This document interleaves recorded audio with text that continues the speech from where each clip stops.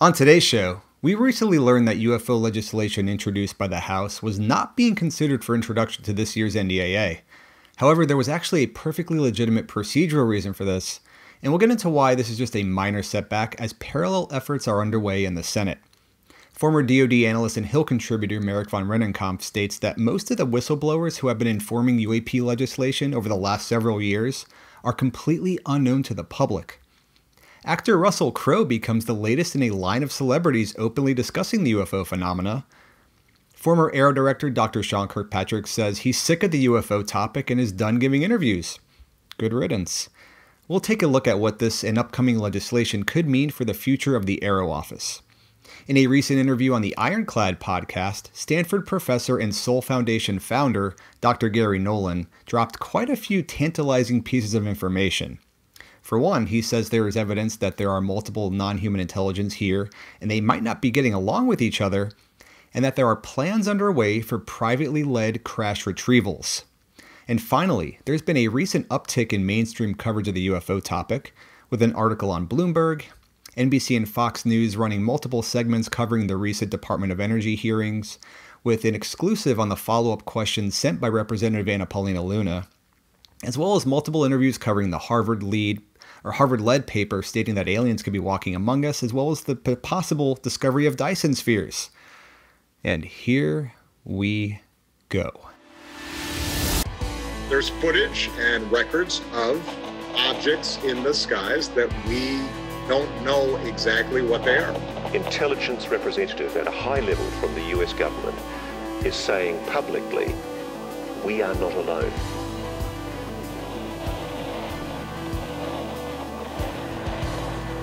Greetings, beautiful people, fellow citizens of the planet Earth, and welcome to the Lucid Lens, where we dig deep past the headlines into the UFO topic, related phenomena, ongoing disclosure efforts, providing additional context from only the most reliable sources. If you're new to the channel and you enjoy the content, consider subscribing, like the video, share it, but most of all, share your thoughts, theories, and opinions in the comments below. All this helps grow the channel, but more importantly raises awareness of these topics to hopefully reach more and more of the public, many of which still have no idea any of this stuff is going on, which blows my mind. All right, let's jump right in. Story number one, we're going to bid farewell to Dr. Sean Kirkpatrick, who apparently is stepping away from any further interviews on the UFO topic, and talk about what this could mean for the future of AARO. As for Sean Kirkpatrick, we may never hear from him again. He is sick and tired of the UFO nonsense, telling me I'm refraining from any further interviews on the topic. So that was from Stephen Greenstreet, the New York Post. I wouldn't advise looking at the rest of the video. It's garbage like much of the rest of his stuff. But however, he brought us this great news that Kirkpatrick is finally leaving, the public as far as discussions with this topic. And, I think Kirkpatrick's role, his part in the story has come to a conclusion. And he will move on, to his nice cushy position at Battelle or whatever government lab he was hired at, and hopefully fade away from public view. But, there's always a chance that he'll become the next J. Allen Hynek and pull a reverse Uno on us and fully acknowledge the reality and start fighting for transparency. I mean, who knows? Regardless of, his previous position, he was a senior research scientist at SAIC. He wasn't necessarily the ones making the decisions of what, that office was doing. Whether he took the position knowing full well he would eventually be the fall guy, or, he was complacent in perpetuating the cover up and, signed on knowing so. AARO was initially created to put an end to the great work that the UAP task force was doing. Remember, that was originally spun up by Congress, and the Pentagon said, oh, wait, hold my beer. We'll set up our own office. Don't worry, we got this, guys. And that was completely under, the Secretary of Defense for Intelligence and Security reporting to Ronald Moultrie.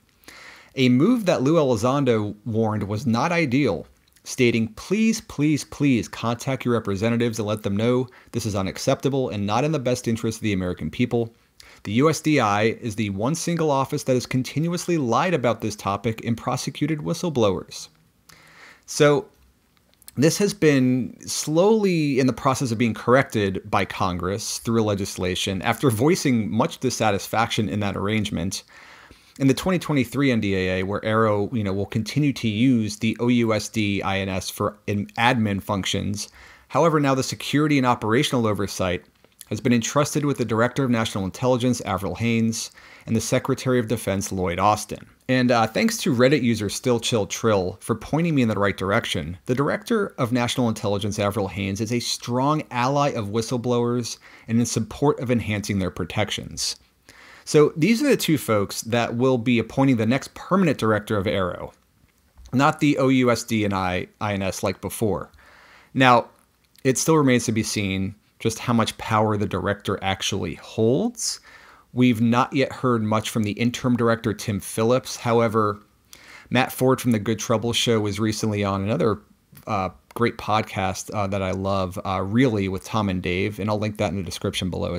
You guys should check it out. They have so few subscribers. It's kind of sad. But anyway, he recently mentioned that he's heard things from his sources in the Senate. He's got a lot of great sources with Senate staff, that Tim Phillips is basically going to toe the same line that Kirkpatrick did, which makes sense because they were both kind of brought in at the same time when Moultrie was running the show over there. So I think until Congress appoints a new director and they kind of gain full control of AARO, it's going to be more of the same. So this upcoming hearing with Senator Gillibrand that we'll be holding again, like she did with Senate Armed Service before, we'll see how transparent they are, but I feel like it's going to be the same type of presentation that Kirkpatrick gave the last time he was there. But, Congress has been slowly addressing concerns with the AARO office. The upcoming Intelligence Authorization Act will have the Government Accountability Office, the government's, watchdog, about to be set on them to make sure they're actually doing their job. UAP Special Access Program funding is being addressed. So it seems like all these holes are being plugged with the bad actors being outed and legislation being put in place to funnel everything UAP related through AARO and hopefully transforming it back into the respectable office to continue the great work that the UAP task force started. But at the end of the day, DNI and the Secretary of Defense are appointed by and report to the White House by the president. And if we don't have a White House that is willing to bring this topic to the forefront, it's doubtful we'll see any change in tune from AARO regardless of who the director is. Now, that could all change if this becomes a campaign issue, which we are starting to see lobbying groups pop up and efforts to raise the issue, in upcoming presidential debates. However, from everything we've heard, and former Rear Admiral Tim Gallaudet doubled down on this and has repeated this, that the White House doesn't want to touch this subject until after the election. But it does seem like all the pieces are falling in place slowly. I mean, the government moves slow, and I've heard that said, but after actually watching them, address this issue, it's been a long time for them to finally get, Congress to finally get their grips on this, but it's happening. I mean, it's slowly happening. So we'll see what happens this year. I think, who knows if a curveball is going to come and accelerate things beyond, the election is the big thing, right? They need to get past that, it seems, before they're going to fully address this. So we shall see. All right, story number 2.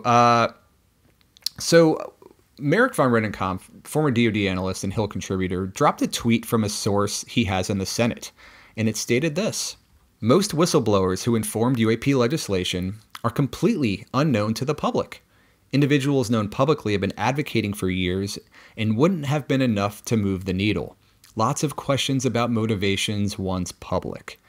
Yeah, I mean, that makes total sense. And this aligns with what Senator Chris Rubio mentioned, last year before, Garcia even came out, that they have been having whistleblowers coming to them with the same stories of crash retrieval and reverse engineering programs. And, I get it.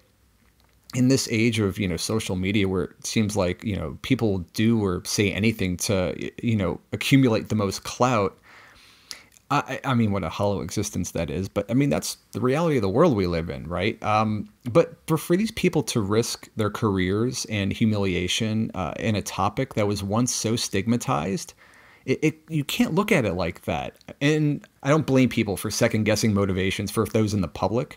But the fact that we have people who don't want any part of this public spotlight still coming forward, risking their careers, coming to Senate Intel, Armed Service, and the IGs, and blowing the whistle is compelling.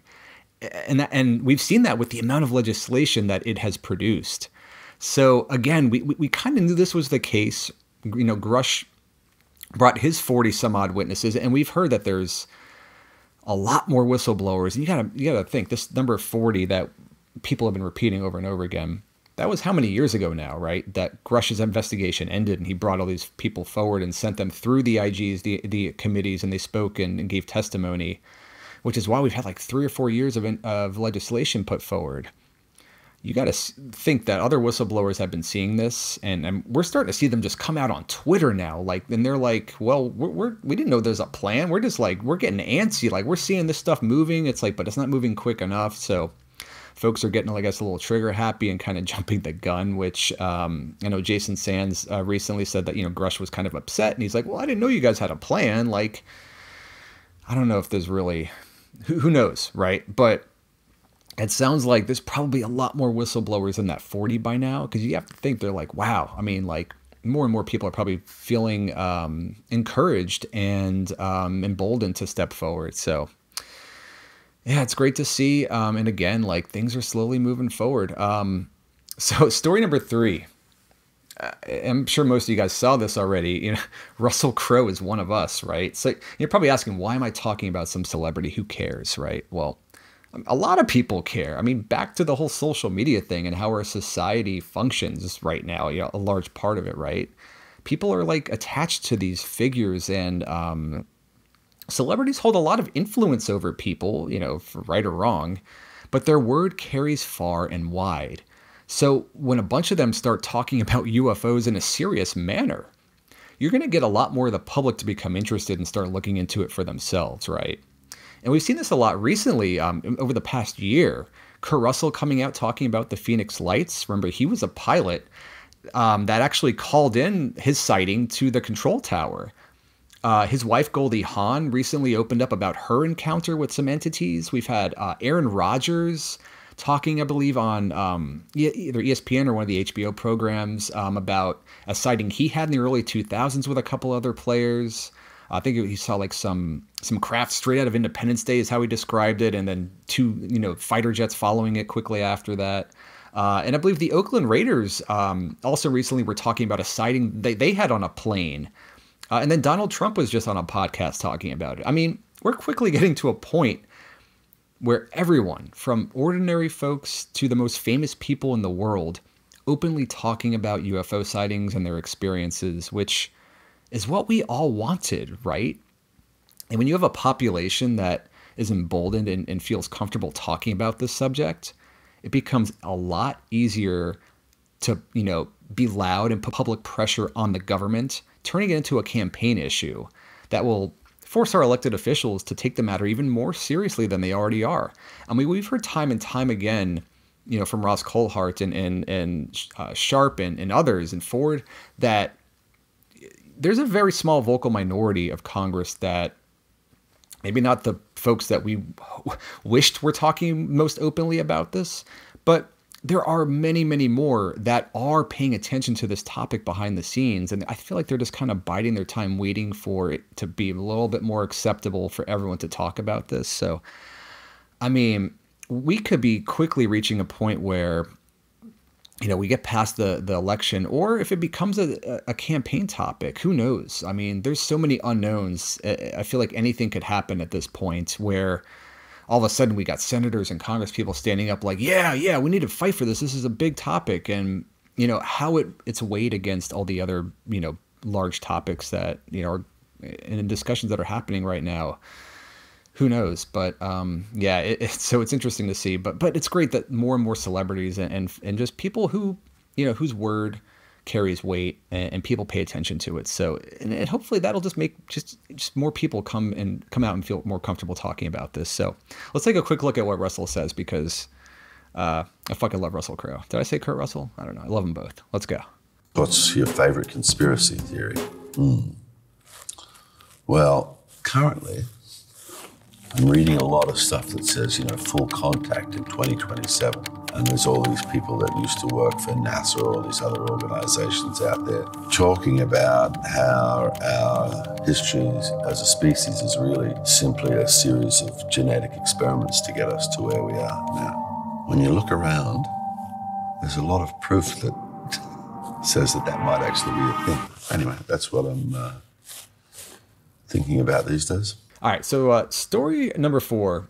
NHI may be in conflict with each other, and crash retrieval teams are being organized in the public? That's according to Dr. Gary Nolan from Stanford, and this comes to us from the Ironclad podcast, who spoke with Nolan. There are operations being set up to make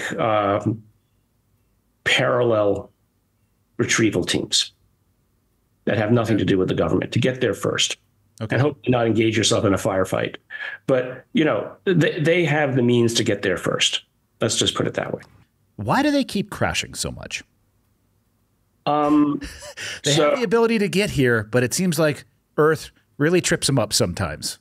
Well, okay. Well, maybe the advanced technology is even in and of itself unstable. Let's say that we have means to bring them down. There's evidence that whatever it is that we're dealing with does not all comport to a common command structure. It's not one thing. It seems to be many things. Many things that might be in tension with each other. Now, I'm not saying that we're raw materials.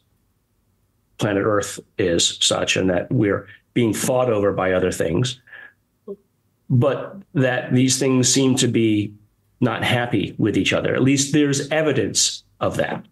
Now, this isn't a new notion. We've heard the same thing reported many times.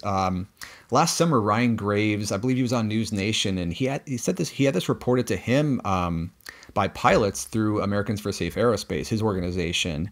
They were witnessing apparent dogfights in space above them while they're at whatever elevation, 40,000 feet, and they're seeing up in space dogfights between UAPs. And Liberation Times reported the same last year with their own sources. I mean, as the saying goes, as above, so below. We still have conflict among ourselves. So if we're in fact dealing with, various different NHI or even, different, the same NHI with having, conflict of interest, that would still apply to an intelligence higher than ours. So, but my question is, what are they in conflict over? Ideologies? Us? The planet? Maybe there's an ancient defense network that was left here and ultra-terrestrials are defending the planet. I don't know. I mean, it's sounding more and more like it's both fucking Star Trek and Star Wars. Like, what's incredible, though, is how discreet they are able to remain with the sheer amount of activity. And the other thing that Nolan mentioned was that there are retrieval teams being stood up in the public to get there first. Now, I don't know about you, but that sounds a little dangerous. Now, I can't recall exactly who it was that spoke about it, and I don't want to put out the wrong name, but we definitely heard before of multiple retrieval teams showing up at a crash site with firefights breaking out.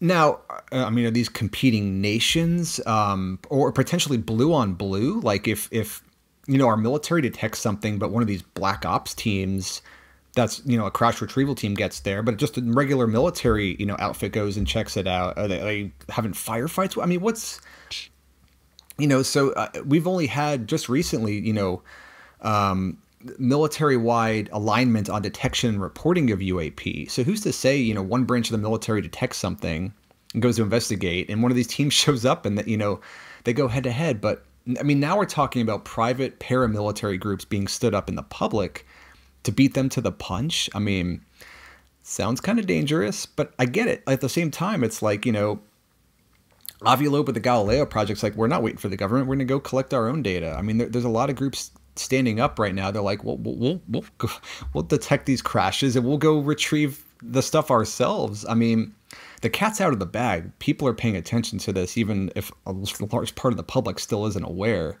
And I kind of feel like it's going to turn into the Wild West out there, now that the cat is out of the bag, and all these groups are getting stood up to go get this material themselves. I mean, could be a little dangerous, but I mean, hopefully the government's going to have to stop this before it gets out of hand, I think. But I don't know. What do you guys think? I mean, it sounds kind of crazy. I can't imagine just going out and, trying to compete for these crashes. I mean, it sounds like they don't happen too often. I feel like I've heard maybe 1 or 2 a year potentially, but you hear different things from different people, so you can't really rely on that information. All right, story number 5. So we've got just a ton of increased media engagement over the last several weeks with the UFO topic. I mean, things have really picked up. We had that new study from Harvard with Dr. Michael P. Masters saying that aliens may be walking among us, with several different theories, such as, crypto-terrestrial, with the temporal terrestrial, the time travels with Dr. Masters is famous for that. And not only that, we've had multiple great segments on Fox and NBC, News Nation about potential Dyson Spheres that have been detected. There's been murmurings. I think Nick Pope also just touched on this, that the James Webb has detected bio or techno signatures. I mean, it's crazy how all of this seems to be coming to a head at the same time. But you might remember we recently had that House Oversight hearing with the Department of Energy, where both Luna and Burchett tag teamed with a series of UAP-related questions, which were mostly met with word for word reading of a script from the Pentagon's line of denials and UFOs, of aliens and UFOs. And I think Burchett said, I'm talking about repeated UAP incursions, and she was like, oh yes, right. The Pentagon said that there's no aliens on planet Earth. And he's just like, well, that's not what I said, and this has been going on for longer than we've had drones. So, lady, get with the program. I mean, she was squirming up on the stand trying to answer these questions, and Burchett laid into her at the end, revealing that they had to threaten her with a subpoena to get her to even come in. But Luna also added when she spoke that they would be sending additional questions to the DOE, and Fox News got the exclusive access to those questions, which are very well educated and could be quite revealing depending on how they are answered. So let's read through these real quick. So Luna's questions are, number 1, how are unmanned aerial vehicles, UAVs, and unmanned aerial systems, UAS, designated by DOE? Number 2 is, what characteristics would an object need to display to be considered a UAP? Now, this is a very poignant question, because if the Pentagon keeps calling these incursions into Langley, which we'd heard a lot about, they keep considering them or calling them drone incursions or UAVs, unmanned aerial vehicles, or UAS, unmanned aerial systems, which we know that isn't the case. And Matt Ford from Good Trouble Show again spoke recently about this. We know they are actually UAPs.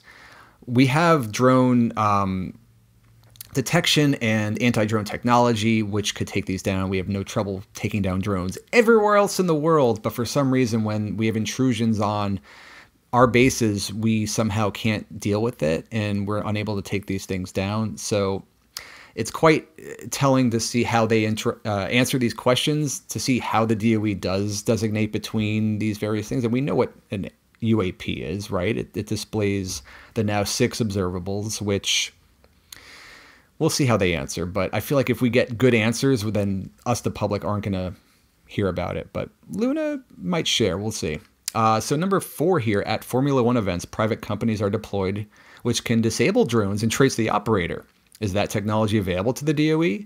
And a follow-up, number 5. If so, how many drones were you able to track to an operator, and how many were you able to disable? Again, it's like, look, we can deal with drones. If these are not drones, well, okay, why aren't we hearing about this, and why isn't AARO, being provided this information? And that's another thing actually Ford brought up recently, was AARO is sitting on a ton of true UAP, but they only pass the garbage, prosaic stuff to Congress and to the public. Number 6, how many UAP incursions have been reported internally this year alone across all critical infrastructure locations with DOE oversight? Example, nuclear armament, refinement, and deployment sites like Pantex and the Savannah River site. And Pantex, they've had multiple incursions there. Jeremy Corbell on Weaponized recently spoke about this with George Knapp. And I believe they actually had somebody else on who did a FOIA request and discovered another separate incursion. One was, I believe, a triangular or diamond-shaped with a dome top. And then one of them was the jellyfish, I think. So there's been multiple different types intruding on that site. Several reports indicate frequent drone incursions over DOE nuclear facilities, including an incident on April 1st, 2021 at Lawrence Livermore National Laboratory. Can you detail the DOE security or current security measures to prevent unauthorized drone activities, and what steps are being taken to enhance these measures, given the frequency of such incidents?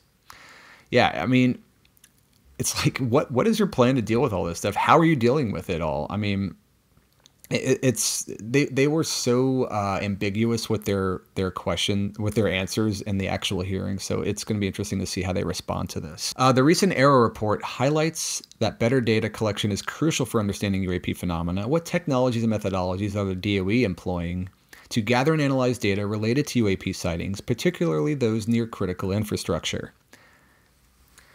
Given the potential security and safety risk posed by UAPs near nuclear facilities, what protocols are in place to ensure the safety of DOE personnel and public?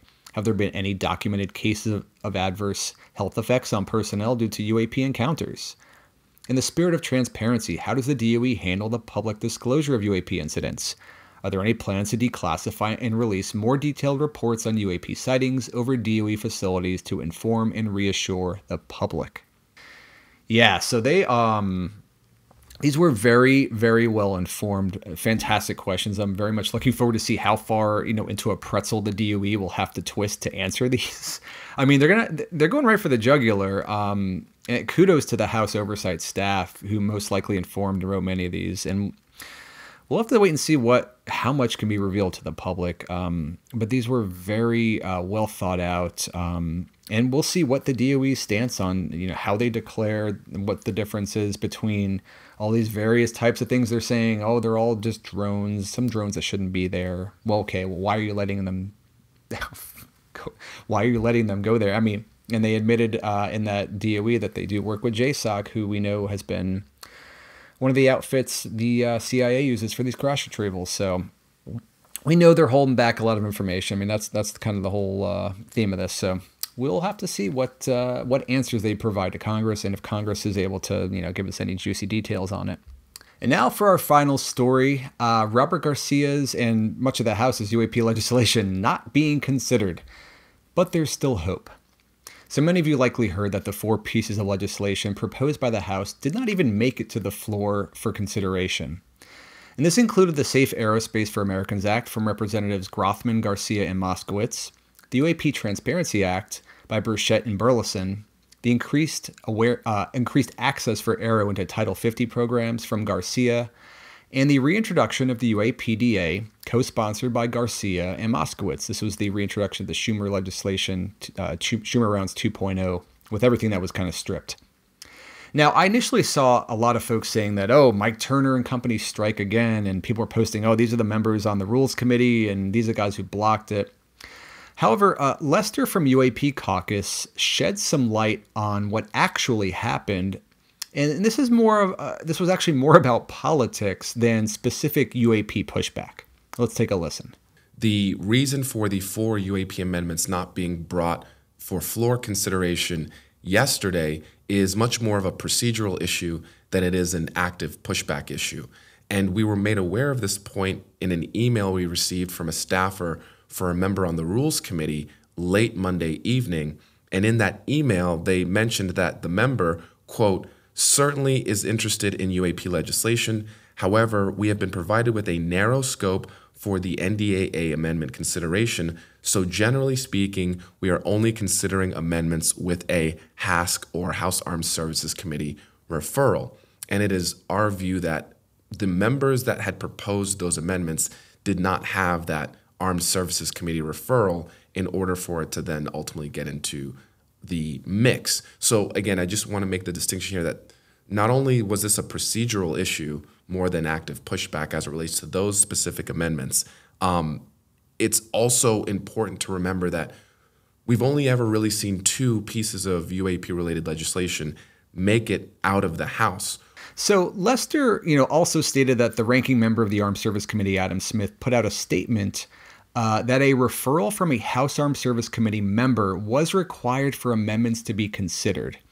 And their whole reasoning was, they wanted to keep the scope narrow, bipartisan, to prevent more radical members of the House from getting things pushed to a floor vote that are well outside the norm of the mainstream. And he used the example like defunding NATO, and, they don't want to derail the existing bipartisan bill. Like this bill, this has to pass every year, right? This funds the military. So they don't want to derail that and potentially, cause that to not pass and not have the military funded. But as Lester mentioned, the Senate is responsible for the vast majority of the UFO-related, UAP-related legislation that's been proposed over the last several years. And Senator Rounds recently mentioned to Matt Laszlo on Ask a Poll that Senate Intel has their version of the Schumer Rounds UAPDA 2.0 almost ready, and the Intelligence Authorization Act, which I went into in my last video, will include various provisions, including the Accountability Office to look into AARO, vastly enhanced whistleblower protections, defunding not reported or non-reported UAP programs. The only piece that the Senate doesn't have an answer for is the Safe Aerospace for Americans Act, which was inspired by Ryan Graves and his organization. However, they could potentially get the Senate to introduce something similar. It's basically just reporting structure for commercial pilots. Yeah, so Congress is mostly pursuing this like they know a lot more than they're letting on to the public. But in order to get this stuff to pass, they need to take the security risk and the flight safety risk approach to get people to pay attention to this and pour resources into it. That's the way you're going to get folks on board. You can't jump to non-human intelligence, even though the Gang of Eight and some of these committees already know they're well read in. The vast majority of Congress isn't quite there, although they may suspect. But you have to get the support of everyone. Take the national security, the flight risk approach. Okay, once we get past that, okay, now let's talk about what this stuff actually is. All right, and that's the way you got to do it. You got to slowly walk people before you can't jump past all these steps. So we'll see if the Senate introduces their own version of it, but I know Ryan Graves and his organization, they're not going to stop just because the House version failed. They're going to keep pushing, and hopefully if the Senate doesn't do it, then maybe next year we'll get something for commercial pilots.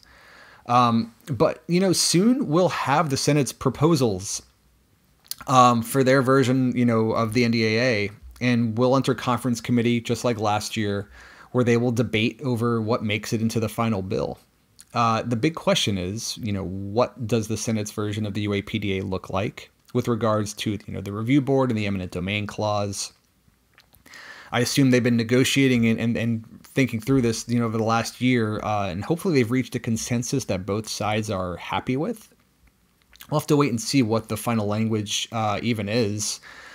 And then, both sides of Congress will enter that debate. So yeah, hopefully we'll see the Senate's version soon, and the countdown can begin again.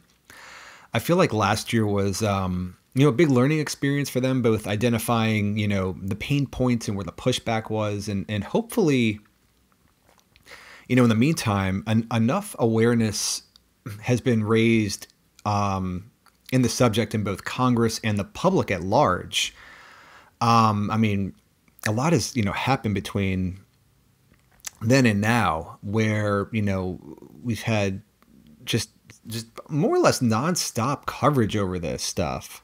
So the people that, can make some big moves and changes, they've definitely caught wind of this stuff. And especially with, the SALT, and we've got the financial sector. The right people are in the know right now. And hopefully, enough attention has been brought to the subject that pressure can be applied where it's needed to get this passed this year. And then we can move forward, one step forward at a time. Well, that's it for me today. Hope you guys enjoyed it. And I'll see you on the flip side. Peace.